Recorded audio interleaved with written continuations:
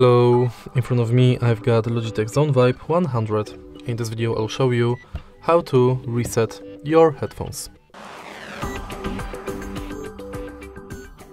In the beginning, make sure that your headphones are connected with Tune Up and enter Tune Up.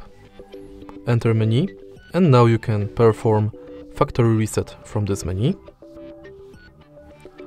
Or you can take a look at the controls. Firstly, power the headphones on, and then press and hold the call button and decrease volume button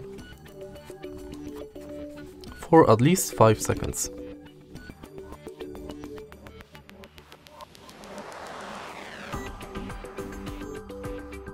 And the factory reset has been performed.